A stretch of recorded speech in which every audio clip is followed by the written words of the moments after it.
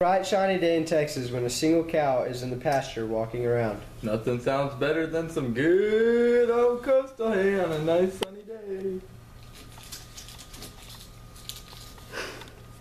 As you can see, the cow uses its large sandpaper-like tongue to pick up its hay. This is because the cow lacks upper incisors, but instead has an upper dental pad. This pad acts as its teeth, helping them tear and grind its hay. Once the cow has picked up its hay, it begins masticating or chewing on it. Unlike humans, the saliva in a cow doesn't help break down the food as much. Instead, the 20 to 35 gallons of saliva produced a day is used to help regulate the natural pH levels inside the cow's rumen. Nom nom nom, that was some good coastal. Before the hay is broken down in the rumen, the hay travels through the animal's esophagus. The esophagus acts as a tunnel or passageway in which the animal's rations travel from the mouth to its stomachs. That went down smooth. The stomach of a cow has 4 chambers: the rumen, reticulum, omasum, and abomasum.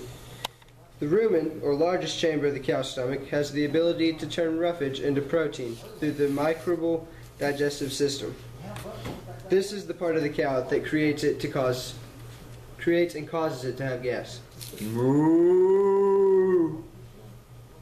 The reticulum, or second chamber in the stomach, has regular contractions that precede the biphasic ruminal contraction for digestion of food particles. The function of the reticulum is to remove waste and movement.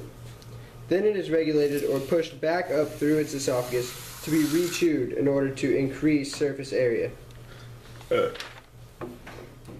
The omasum, or Bible, due to its page-like folds, is the third chamber in the cow's stomach that primarily aids in the absorption of water, magnesium, and the voluntary fatty acids produced by the rumen fermentation that have not been absorbed into the bloodstream, filtering large particles back into the reticular rumen and allowing fine particles and fluid to be passed into the abomasum. Moo.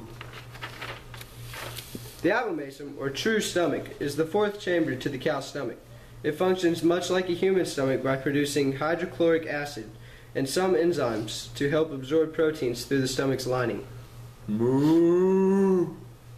Now, in the small intestine, the nutrients from the hay are being completely absorbed. Just like in the stomach, the small intestine has enzymes in it that help break down proteins. Moo. Unlike the small intestine, the large intestine only absorbs water and vitamins. The rest of the roughage is then passed through the anus as fecal matter, thus fertilizing grass and creating a chain reaction. Moo.